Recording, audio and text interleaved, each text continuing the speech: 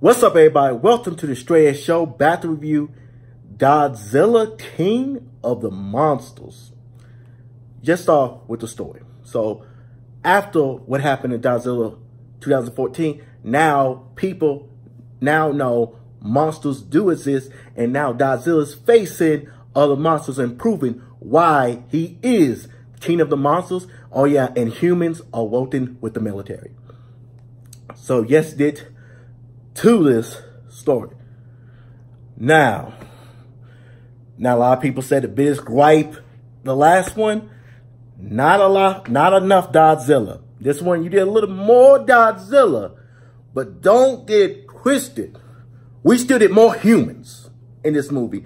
And I'm very upset that other reviewers said we got so much Godzilla. It was so much Godzilla. Actually, before the last one, because it built up to that moment of Godzilla. I'm like, no, I want more Godzilla. What? The movie called Godzilla. So when I don't see a movie called Godzilla, King of the Monsters, I want to see Godzilla face monsters. I don't want to see a room, a bunch of characters that's explaining stuff where this monster came from, where this monster came from, explain. It's all more explaining. That's all, most of the majority of the movie is mostly explaining stuff. You know, Godzilla, don't give me no, the plot don't have to be super complex. This one tries to be. You know, give me a simple story, and I just want to see Godzilla face other monsters. That's all I want. But the movie don't want you to do that. And actually, when Godzilla does face other monsters, it goes back to what the human is doing while the Godzilla faces monsters. Listen, I don't care about these humans, what they doing. I want to see the monsters. I came to see the monster fight, but they always want to go back to what the humans are doing. We see, oh my God, look at all this. Oh, we need to run away.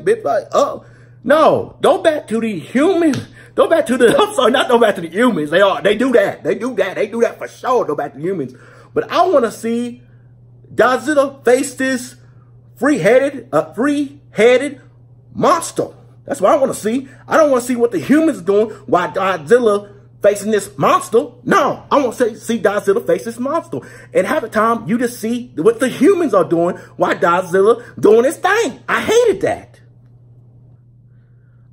A lot of things in this movie I didn't like, and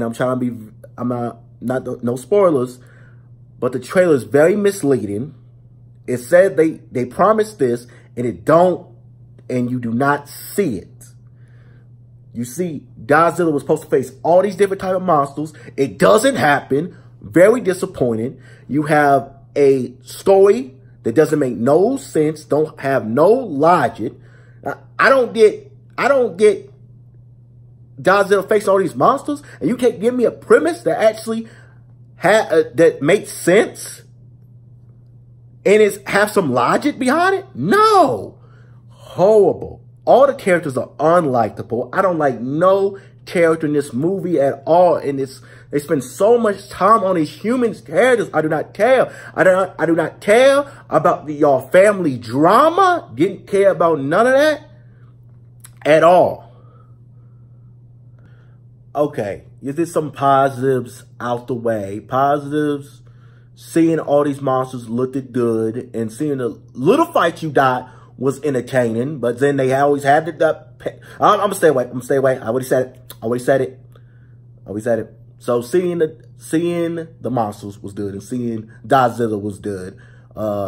Anything else out of this movie was straight up horrible. Didn't like it. Pissed me off. And as soon as this movie was over, I left. That day I was ready to walk out. This movie was so disappointing. I was so excited for this movie, and it disappointed me so much.